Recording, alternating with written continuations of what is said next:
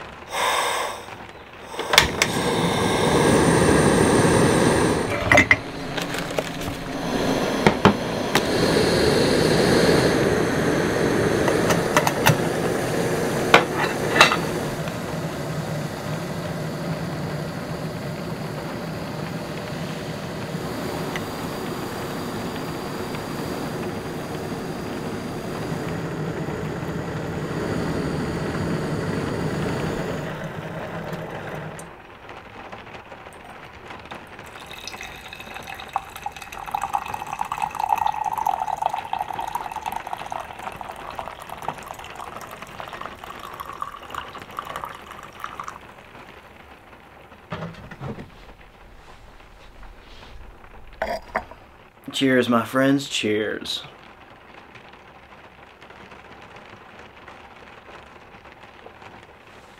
Oh yeah. That is Guatemalan coffee, and it is delicious. Let's start off by taking a look at the weather forecast. And let's talk about not only the weather, but also the air quality. Right now, 54 degrees, light rain. Chance of showers and rain before 3 p.m., then showers and thunderstorms between 3 and 5, and showers likely after 5 o'clock. High today, 65 degrees. It's going to be breezy with gusts up to 22 miles per hour. Rain amounts around 1/4 inch.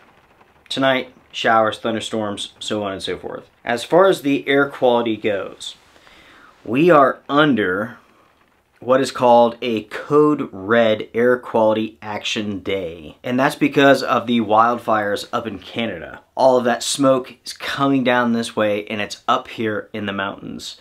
So right now, being outside is considered dangerous. It's just one of those things that we have to deal with for today.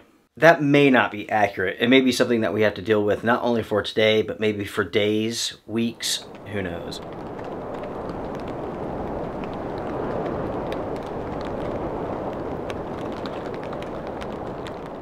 I'm looking at the news here, and it says East Coast skies engulfed with dangerous haze.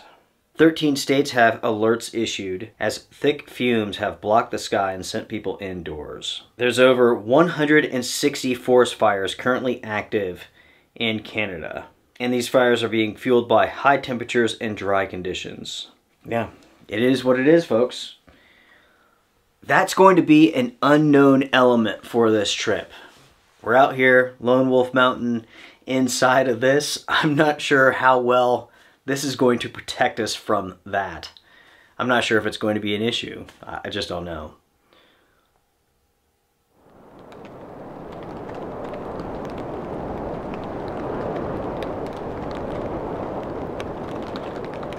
What I do know is that it's very smoky, very hazy outside. You really can't see it like when you're like looking at the trees, like up close, but when you're looking at anything at a distance, you can see just how hazy it is. And it's been that way for like the last week or so. But apparently today it's going to be worse than the other days.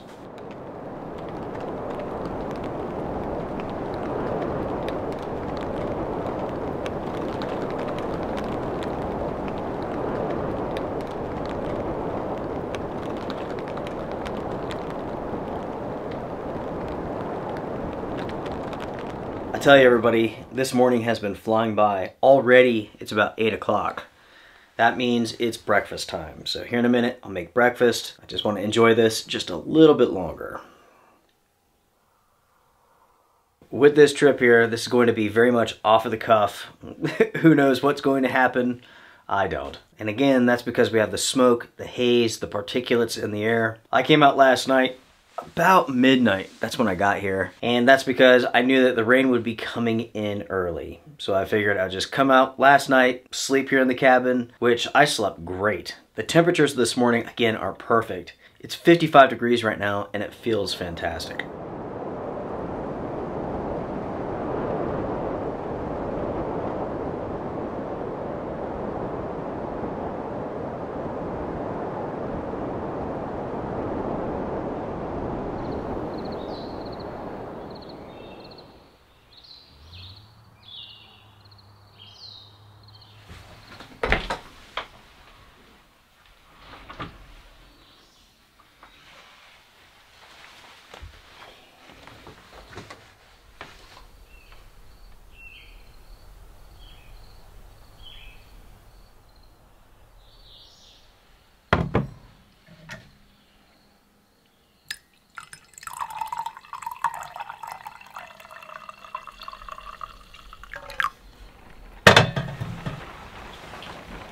It's raining again, my friends. It's light, but it's definitely raining. So I went ahead, shut the door. Let's go ahead, let's make breakfast, and then we'll figure out what we're going to do today.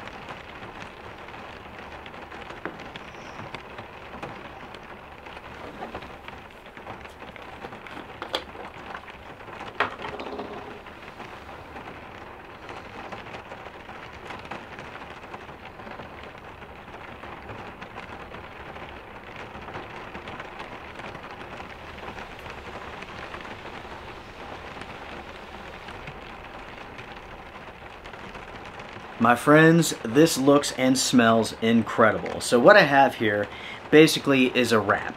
Scrambled eggs, salt, pepper, garlic, dried onions, fresh tomatoes, covered in dairy-free queso. This is from a company called Fablish.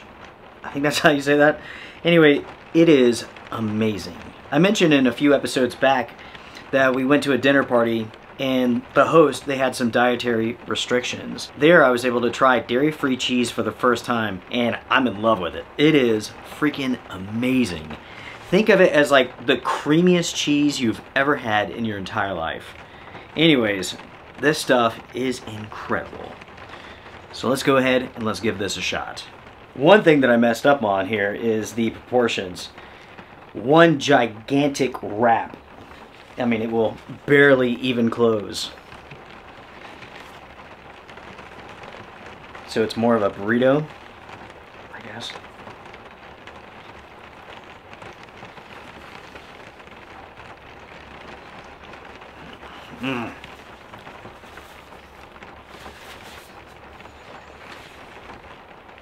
Holy crap.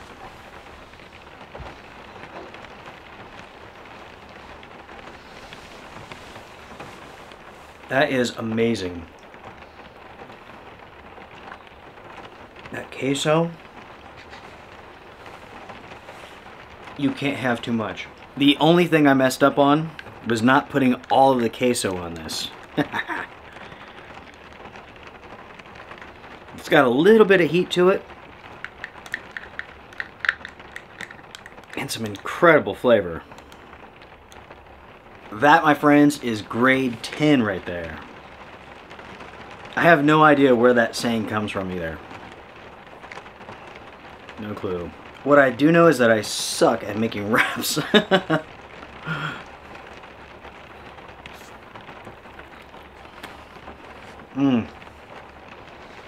That is really good, guys.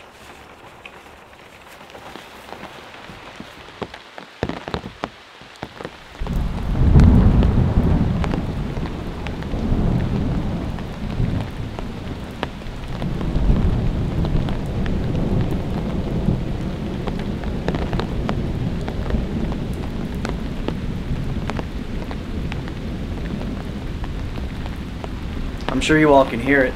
It's storming outside. The first storm of the day. The storm itself must still be pretty far away. I mean, it's not crazy or anything like that. It's just raining and I'm hearing thunder.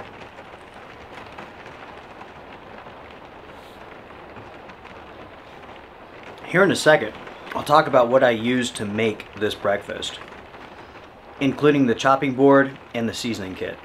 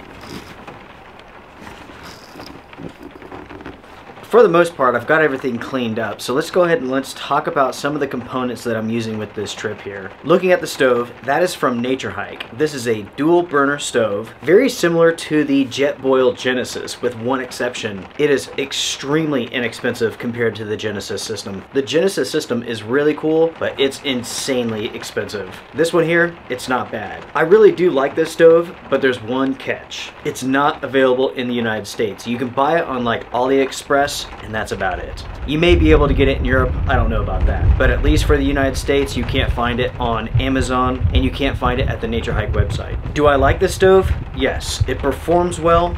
I will say that the adjusters are finicky, and it can be hard to get it to simmer. It's not impossible, but it is a little bit difficult. This is my cutting board, and on the inside, we have a knife.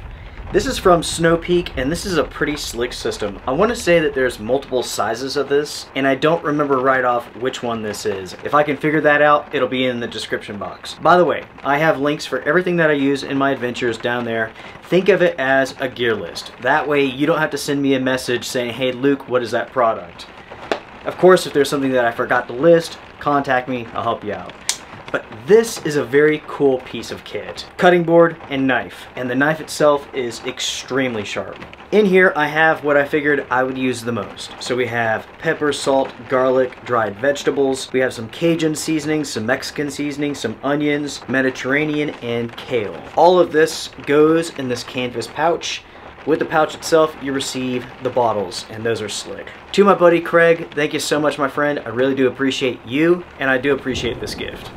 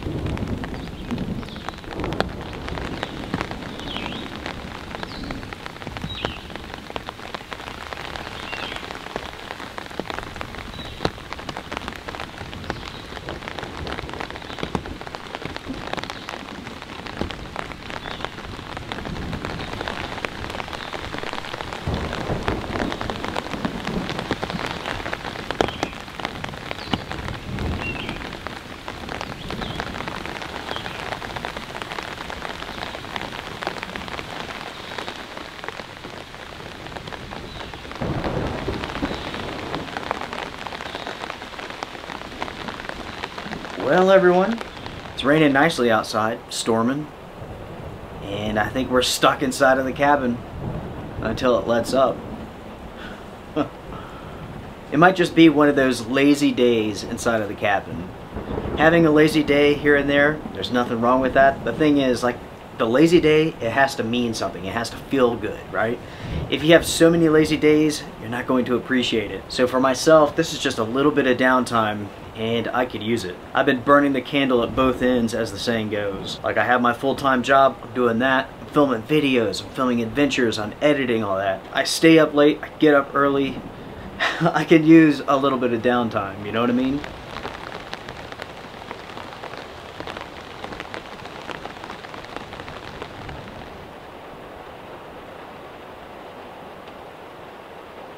Yeah, I'm just gonna kick back, listen to the rain for a bit. Oh, by the way, in the previous overnight adventure, I came across a snake out in the forest, and I asked you all what that snake was. In that video, I told you all that it was a northern water snake, and it was. I also stated that it looked very similar to a milk snake. I also said that I would talk about the differences in the future.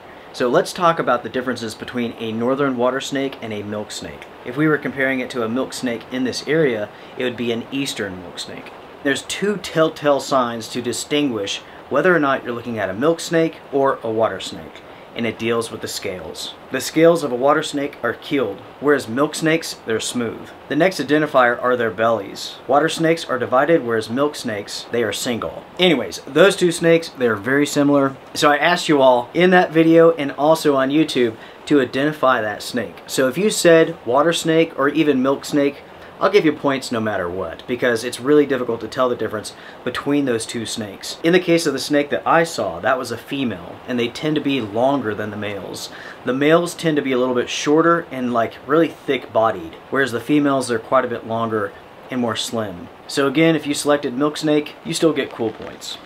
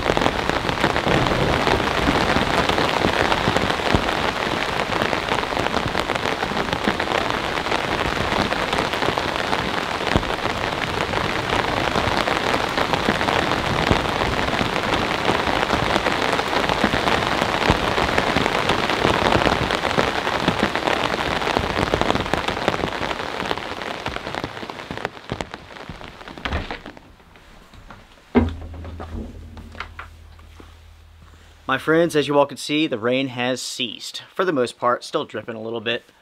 I looked at the radar, there's not much on there for the next maybe 10-15 minutes. After that, we have another wave coming in.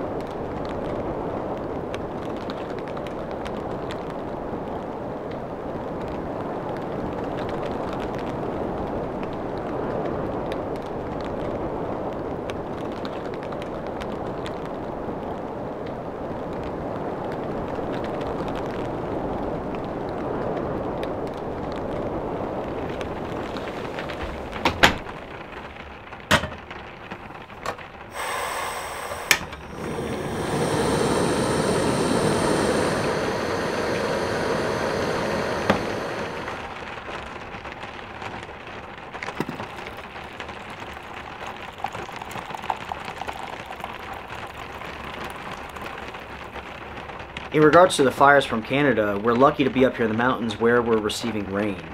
We have a front coming through, it's pushing some of that smoke out of here. So you can look out the window here and it doesn't look bad. If I send the drone up, then you can see that there's smoke present. And because of that, I'm unfortunately not able to go out and do what I had planned for this episode. When I was planning my trip to come out here, there was no warning about air quality. I wake up this morning, there's a code red, and because of that, it's not a good idea to be outside. My plan was to set up a tarp, have a fire outside, and unfortunately, that's not going to happen. That's not a good idea.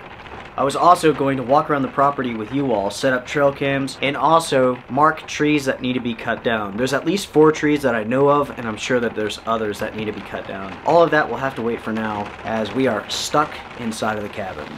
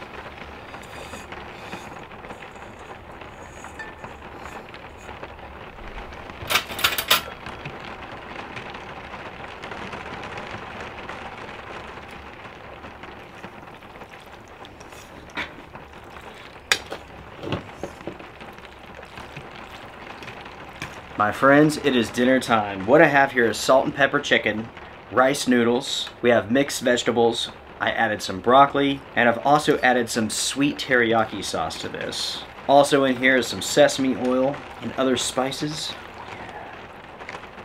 Let's give this a shot. Here we go.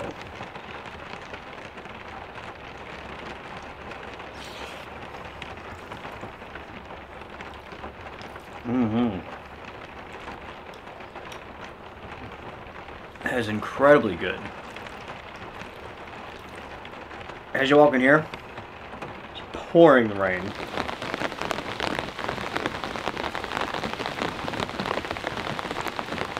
Unfortunately, everyone, we have some bad news, and that's in regards to the air quality forecast. This is what it says. The air quality alert that's in effect has been extended through Thursday night. It is now Wednesday evening. A code red alert means that air pollution concentrations within the region are unhealthy, and this is for all individuals. All groups should limit their exposure in the outdoors. Because of that, I decided to go ahead, cook up dinner, and that's because I'm going home. It is 5:30 in the afternoon. I figured, hey, let's cook up a good meal, I'll make some coffee, then I'm heading to the house. And that's because all of the smoke, all of these particulates, they are affecting me. I'm not having any trouble breathing, but my sinuses are all sorts of jacked up. It's definitely getting to me some.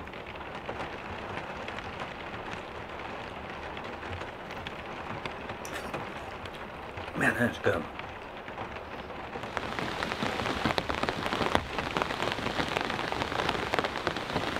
In truth, I've had a really good time today. Just being inside of the cabin, listening to the rain, it's been really, really nice. It's kind of funny, I stepped out for one moment and I had a turkey fly right over the cabin into the woods.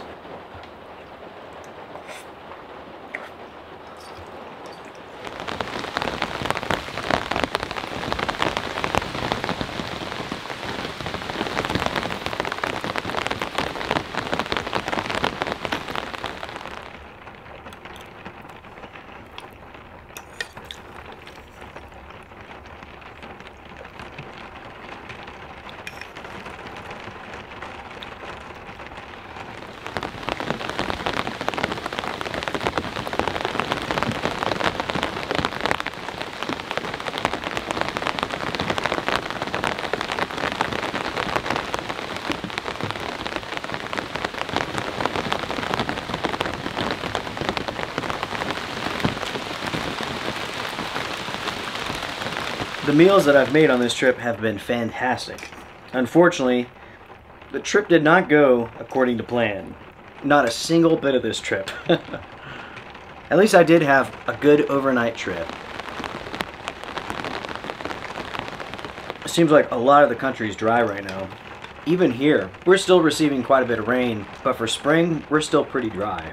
I'm definitely thankful for every drop we get.